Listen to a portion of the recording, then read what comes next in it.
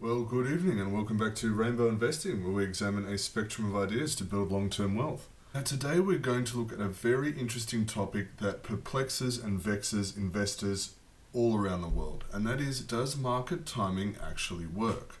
You might have heard the phrase, it's a very common phrase in investing, time in the market beats timing the market. And it's always given out as a sort of piece of advice for people who try and, basically time the market. People who try and buy into shares when they're low and sell when they're high. Of course, as we all know, it usually doesn't work out like that due to a combination of bad luck and human psychology. But let's actually wade into the weeds a bit here.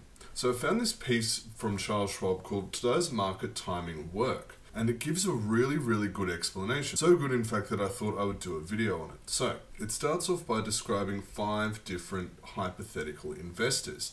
Each investor receives $2,000 at the beginning of every year for the 20 years ending in 2012. So that's presumably 1992 until 2012. So each of these investors is given $2,000 to invest in the market, and by the market they mean the S&P 500 index. The S&P 500, of course, is the largest index of American shares, and it holds 500 of the largest companies on US stock markets. So let's get started here. So we have 5 hypothetical investors here: Peter Perfect, Ashley Action, Matthew Monthly, Rosie Rotten, and Larry Linger. Very catchy names there.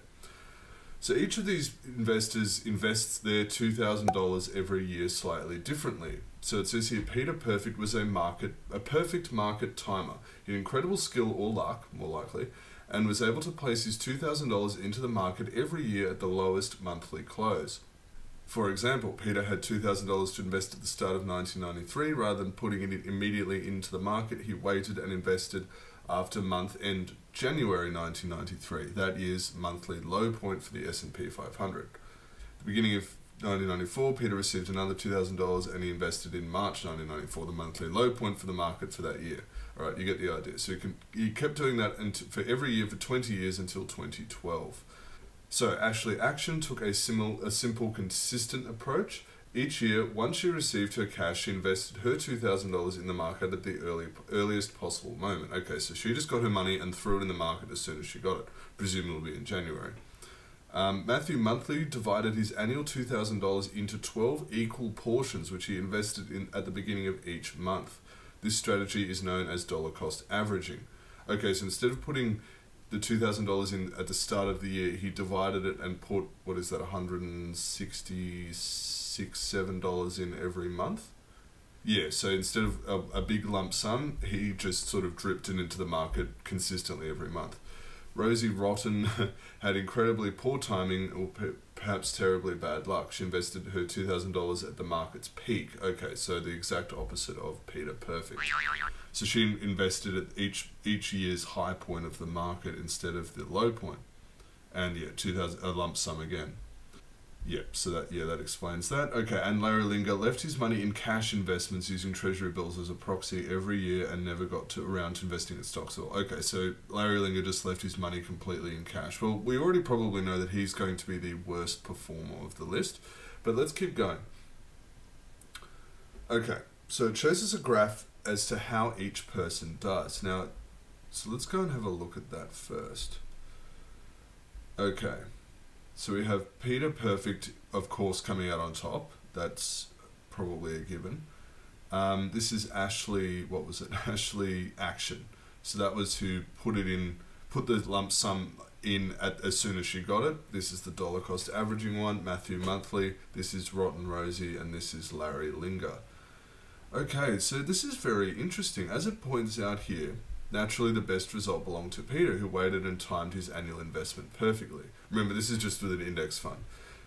So he turned, what was it, $2,000 a year. So the principal is $40,000 because it's $2,000 at the beginning of every year for 20 years. So Perfect Peter turned his $40,000 into $87,000.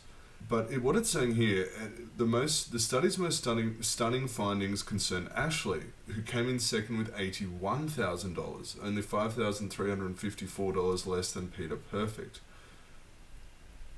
Right, yeah, that's a very good point. So so what they're saying is that this person, Peter Perfect timed the market perfectly every single year, which is of course pretty much impossible.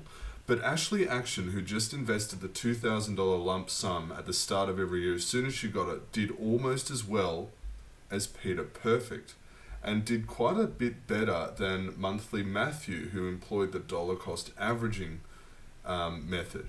So yeah, it says here, Matthew's dollar cost averaging approach delivered solid returns, earning him third place with $79,510 at the end of 20 years. Yeah, so what they're saying is the market rises, the market rises far more than it falls. So it's saying here that a market rose 74% of the time over that 20 years. So of course, investing in an average sequential way captures most of that upside. But it is interesting noting that just putting in a lump sum every year rather than dollar cost averaging actually got you out in front. So of course Rotten Rosie did pretty poorly because she picked the worst possible time every year to deploy her $2,000. But you can see it's still like not that much different from the dollar cost averaging. And of course the worst performer was Larry Linger, who's turned his $40,000 into $51,000. And that's just from interest in a bank account, basically, or a treasury bill, I think they said.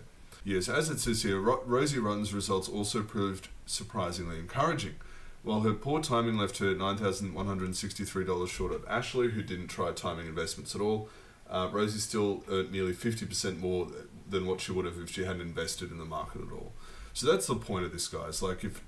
Even if you're a terrible investor with, this is speaking with index funds only, you're still going to, over a long period of time, make a lot more money than if you just have your money in cash. This is quite pertinent. So a lot of people are very anxious about, putting their money in the wrong time. Like, what if the market crashes tomorrow and I lose half my money? But this highlights the futility of that line of thinking, because he said the biggest worry is investing in a market high. Ironically, had he done that each year, like Rotten Rosie did, he would have been a lot better off, like more than 50% better off over a 20-year period. Another thing to note here, guys, is that it says, regardless of the time period considered, the ranks turned out to be remarkably similar. We analysed all 68 rolling 20-year periods dating back to 1926, which of course includes the Great Depression and the stock market crash of 1929. In 58 out of the 68 periods, the rankings were exactly the same. So that, like, Peter Perfect always comes first, naturally, but Ashley Action second, Matthew Monthly third, Rosie Rotten fourth, and Larry Linger last. Yeah, so it's saying that even here, even in those 10 scenarios where it wasn't the same, it was almost the same most of the time.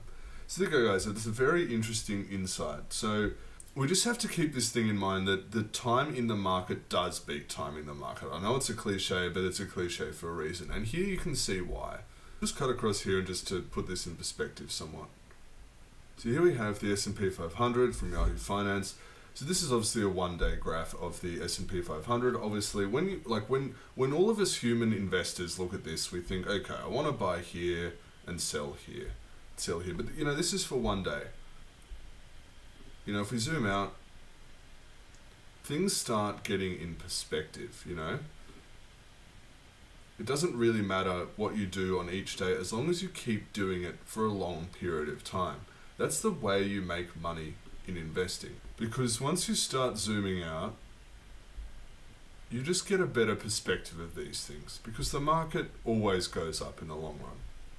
Yes, it has big periods where it falls and takes a while to recover. But no one can predict when that's going to happen. So it's very silly, in my opinion, to try and time that or anything like that. I mean, look at this. I mean, if you're back here thinking, is this a good time or is this a good time? It doesn't matter. It doesn't matter. These things just keep going up in the long run, and time in the market does beat timing the market. If you invested at any point in the last 10 years, chances are you'd be up right now. And that includes here a peak, that includes here a trough, that includes here a peak, here a peak. I mean, that was COVID, guys, and look what's happened. It's all about perspective. And so that's why I think this article, I'll give them full credit, from Charles Schwab by Mark W. Reap, is an extremely helpful article, and it's something that we should all keep in mind in our investing. We humans love to focus on the small stuff. Sometimes it's just not that relevant, even though our brain is telling us it is. You kind of want to stay in these three, but really, the last thing you want to do is be a Larry Linger. That's all. That's what I'll leave the video on. Thank you so much for watching, guys. I really appreciate it. If you like this video or found it useful, make sure you leave a like on it. And if you haven't already, please hit that subscribe button. We'd love to have you as part of our family. I will be back with some more videos soon, but for now, good night.